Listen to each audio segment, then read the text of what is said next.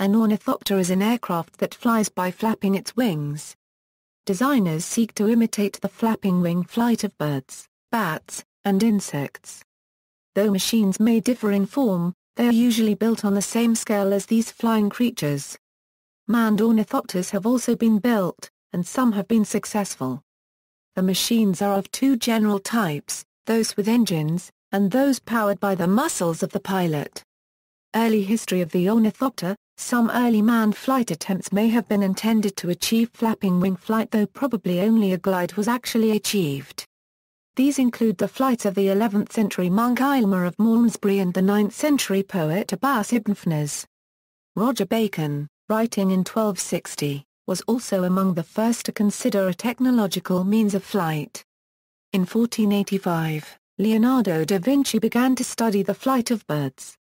He grasped that humans are too heavy, and not strong enough, to fly using wings simply attached to the arms. Therefore he sketched a device in which the aviator lies down on a plank and works two large, membranous wings using hand levers, foot pedals, and a system of pulleys. The first ornithopters capable of flight were constructed in France. Jobert in 1871 used a rubber band to power a small model bird. Alphonse Parr, copyright Nord, Abel Hero de Villeneuve, and Victor Tatin, also made rubber-powered ornithopters during the 1870s. Tatin's ornithopter was perhaps the first to use active torsion of the wings, and apparently it served as the basis for a commercial toy offered by Pike and Court c. 1889. Gustave Trover, copyright, was the first to use internal combustion, and his 1890 model flew a distance of 70 meters in a demonstration for the French Academy of Sciences. The wings were flapped by gunpowder charges activating a Bourdon tube. From 1884 on, Lawrence Hargrave built scores of ornithopters powered by rubber bands, springs, steam, or compressed air. He introduced the use of small flapping wings, providing the thrust for a larger fixed wing. This eliminated the need for gear reduction, thereby simplifying the construction. E. P. Frost made ornithopters starting in the 1870s, first models powered by steam engines, then in the 1900s an internal combustion one large enough for a person but which did not fly. In the 1930s, Alexander Lippisch and the NSFK in Germany constructed and successfully flew a series of internal combustion-powered ornithopters, using Hargrave's concept of small flapping wings, but with aerodynamic improvements resulting from methodical study. Erich von Holst, also working in the 1930s, achieved great efficiency and realism in his work with ornithopters powered by rubber band. This includes perhaps the first success of an ornithopter with a bending wing, intended to more closely imitate the folding wing action of birds, although it was not a true variable span wing like birds have. Around 1960, Percival Spencer successfully flew a series of unmanned ornithopters using internal combustion engines ranging from 0.020 to 0.80 cubic inch displacement, and having wingspans up to 8 feet. In 1961, Percival Spencer and Jack Stevenson flew the first successful engine-powered, remotely piloted ornithopter, known as the Spencer Orniplane. The Orniplane had a 90.7 inches wingspan, weighed 7.5 pounds, and was powered by a 0.35 cubic inch displacement two-stroke engine. It has a biplane configuration, to reduce oscillation of the fuselage. Manned flight. Manned ornithopters fall into two general categories, those powered by the muscular effort of the pilot, and those powered by an engine. Around 1894, Otto Lilienthal, an aviation pioneer, became famous in Germany for his widely publicized and successful glider flights. Lilienthal also studied bird flight and conducted some related experiments. He constructed an ornithopter, although its complete development was prevented by his untimely death on 9 August 1896 in a glider accident. In 1929, a man-powered ornithopter designed by Alexander Lippisch flew a distance of 250 to 300 meters after tow launch. Since a tow launch was used, some have questioned whether the aircraft was capable of flying on its own. Lippisch asserted that the aircraft was actually flying, not making an extended glide. Most of the subsequent human-powered ornithopters likewise used a tow launch, and flights were brief simply because human muscle power diminishes rapidly over time. In 1942, Adalbert Schmid made a much longer flight of a human-powered ornithopter at Munich Lame. It traveled a distance of 900 meters, maintaining a height of 20 meters throughout most of the flight. Later this same aircraft was fitted with a 3 HP Sachs motorcycle engine. With the engine, it made flights up to 15 minutes in duration. Schmid later constructed a 10 HP Ornithopter based on the Grunor Baby EO sailplane, which was flown in 1947. The second aircraft had flapping outer wing panels. In 2005, Yves Rousseau was given the Paul Tissandier Diploma, awarded by the FAI for contributions to the field of aviation. Rousseau attempted his first human muscle-powered flight with flapping wings in 1995. On April 20, 2006, at his 212th attempt, he succeeded in flying a distance of 64 meters, observed by officials of the Aero Club de France. Unfortunately, on his 213th flight attempt, a gust of wind led to a wing breaking up, causing the pilot to be gravely injured and rendered paraplegic. A team at the University of Toronto Institute for Aerospace Studies, headed by Professor James Deslauriers, worked for several years on an engine-powered, piloted ornithopter. In July 2006, at the Bombardier Airfield at Downsview Park in Toronto, Professor Deslauriers' machine, the UTIAS Ornithopter No. 1 made a jet-assisted takeoff and 14-second flight. According to Deslauriers, the jet was necessary for sustained flight, but the flapping wings did most of the work. On August 2, 2010, Todd Reichert of the University of Toronto Institute for Aerospace Studies piloted a human-powered ornithopter named Snowbird. The 32-meter wingspan, 42-kilogram aircraft was constructed from carbon fiber, balsa, and foam. The pilot sat in a small cockpit suspended below the wings and pumped a bar with his feet to operate a system of wires that flapped the wings up and down. Towed by a car until airborne, it then sustained flight for almost 20 seconds. It flew 145 meters with an average speed of 25.6 km/h. Similar tow-launched flights were made in the past, but improved data collection verified that the ornithopter was capable of self-powered flight once aloft. Applications for unmanned ornithopters. Practical applications capitalize on the resemblance to birds or insects. The Colorado Division of Wildlife has used these machines to help save the endangered gunnison and sage grouse. An artificial hawk under the control of an operator causes the grouse to remain on the ground so they can be captured for study. Because ornithopters can be made to resemble birds or insects, they could be used for military applications, such as aerial reconnaissance without alerting the enemies that they are under surveillance. Several ornithopters have been flown with video cameras on board, some of which can hover and maneuver in small spaces. In 2011, AeroVironment, Incorporated announced a remotely piloted ornithopter resembling a large hummingbird for possible spy missions. AeroVironment, Incorporated, then led by Paul B. McCready, developed in the mid-1980s, for the Smithsonian Institution, a half-scale radio-controlled replica of the giant pterosaur, Quetzalcoatlus northropi. It was built to star in the IMAX movie On the Wing. The model had a wingspan of 5.5 meters and featured a complex, computerized autopilot control system, just as the full-size pterosaur relied on its neuromuscular system to make constant adjustments in flight. Researchers hope to eliminate the motors and gears of current designs by more closely imitating animal flight muscles. Georgia Tech Research Institute's Robert C. Michelson is developing a reciprocating chemical muscle for use in micro-scale flapping wing aircraft. Michelson uses the term entomopter for this type of ornithopter. SRI International is developing polymer artificial muscles which may also be used for flapping wing flight. In 2002, Krista Wolf and Peter Nordin of Chalmers University of Technology in Sweden, built a flapping wing robot that learned flight techniques. The balsa-wood design was driven by machine learning software technology known as a steady-state linear evolutionary algorithm. Inspired by natural evolution, the software evolves in response to feedback on how well it performs a given task. Although confined to a laboratory apparatus, their ornithopter evolved behavior for maximum sustained lift force and horizontal movement. Since 2002, Professor Theo van Holten has been working on an ornithopter which is constructed like a helicopter. The device is called the ornithopter and was made by constructing the main rotor so that it would have no reaction torque at all. In 2008, Schiphol Airport started using a real-looking mechanical hawk designed by Falconer Robert Musters. The radio-controlled robot bird is used to scare away birds that could damage the engines of airplanes.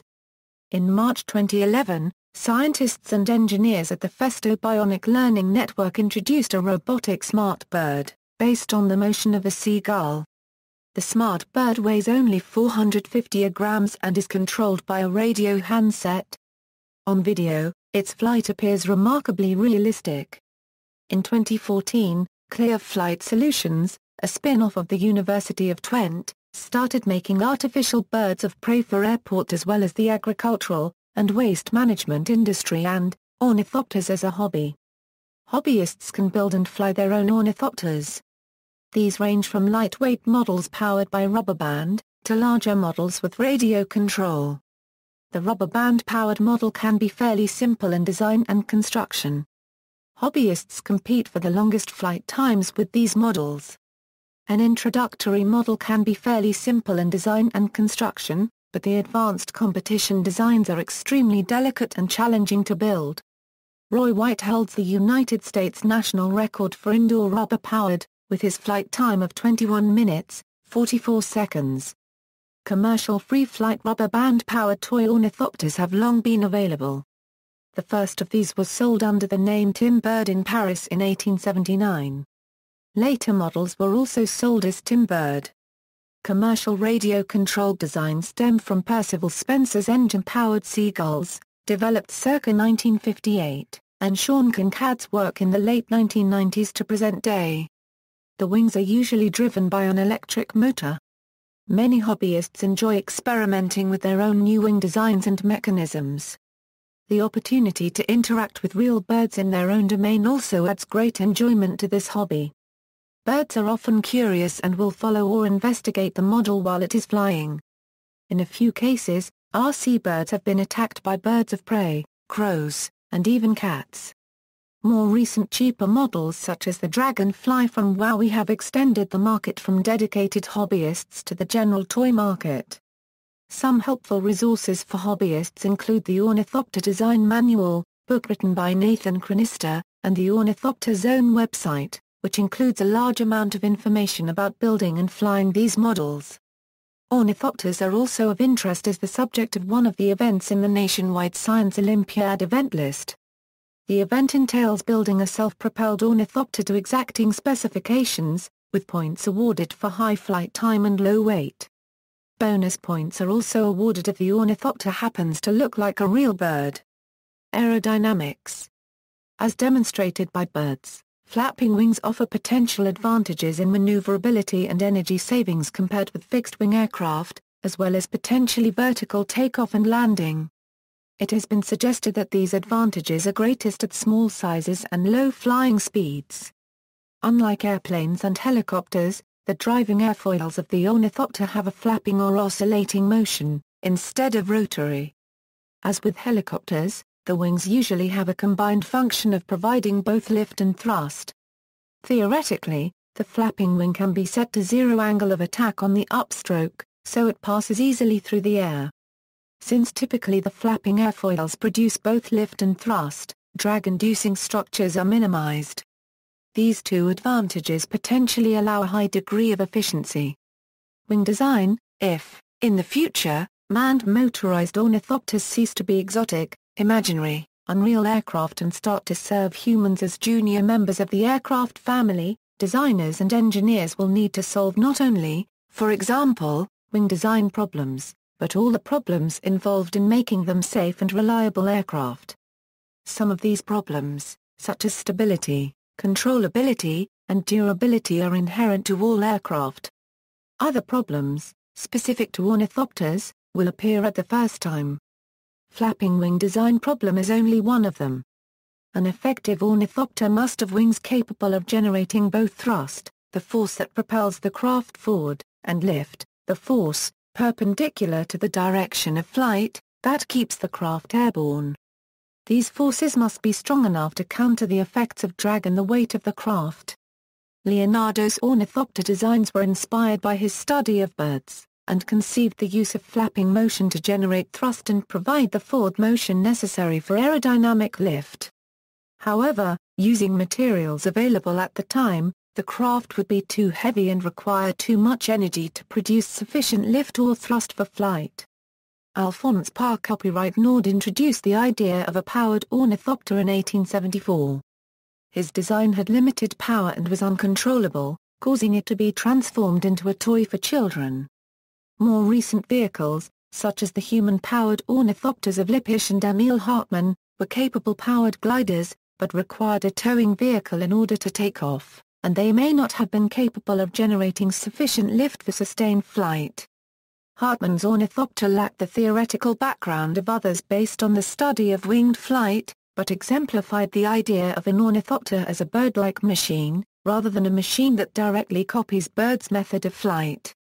The 1960s saw powered, unmanned ornithopters of various sizes capable of achieving and sustaining flight, providing valuable real-world examples of mechanical, winged flight. In 1991, Harris and Deloria flew the first successful engine-powered remotely piloted ornithopter in Toronto, Canada. In 1999, a piloted ornithopter based on this design flew, capable of taking off from level pavement and sustained flight. An ornithopter's flapping wings and their motion through the air are designed to maximize the amount of lift generated within limits of weight, material strength, and mechanical complexity. A flexible wing material can increase efficiency while keeping the driving mechanism simple. In wing designs with a spar sufficiently forward of the airfoil that the aerodynamic center is aft of the elastic axis of the wing, aeroelastic deformation causes the wing to move in a manner close to its ideal efficiency. Flapping wings increase drag and are not as efficient as propeller-powered aircraft. Some designs achieve increased efficiency by applying more power on the downstroke than on the upstroke. In order to achieve the desired flexibility and minimum weight, engineers and researchers have experimented with wings that require carbon fiber, plywood, fabric, and ribs, with a stiff, strong trailing edge. Any mass located to the aft of the empennage reduces the wing's performance, so lightweight materials and empty space are used where possible. In order to minimize drag and maintain the desired shape, choice of a material for the wing surface is also important. In Deloria's experiments, a smooth aerodynamic surface with a double surface airfoil is more efficient at producing lift than a single surface airfoil.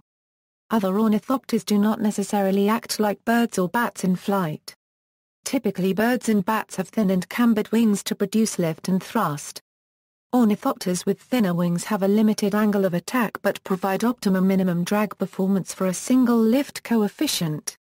Although hummingbirds fly with fully extended wings, such flight is not feasible for an ornithopter. If an ornithopter wing were to fully extend and twist and flap in small movements it would cause a stall, and if it were to twist and flap in very large motions, it would act like a windmill causing an inefficient flying situation. A team of engineers and researchers called Fullwing has created an ornithopter that has an average lift of over 8 pounds, an average thrust of 0.88 pounds, and has a propulsive efficiency of 54%. The wings were tested in a low-speed wind tunnel measuring the aerodynamic performance, discovering that the higher the frequency of the wing beat, the higher the average thrust of the ornithopter. See also, Entomopter, Flytech Dragonfly, Gyroplane, Helicopter, Human-powered aircraft, Insectothopter, Micro-air vehicle, Micromechanical flying insect, Nano-hummingbird, Rotary wing aircraft, Stilstov VSTOL, references. 35. Prospects of flapping wing aircraft. Conversion of glider into flapping wing aircraft. http, origin.net/. Ornithopters, further reading, Cronista, Nathan. The Ornithopter Design Manual. Published by the Ornithopter Zone.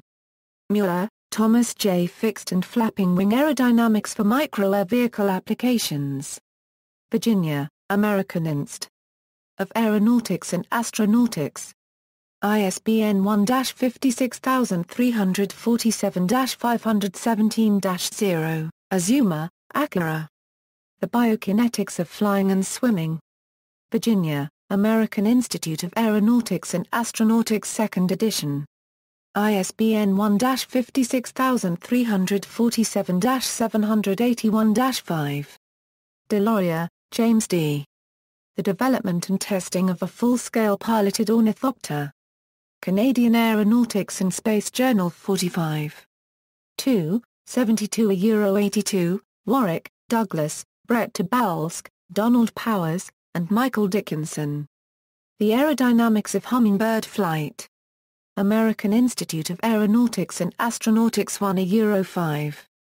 Web November 30, 2010.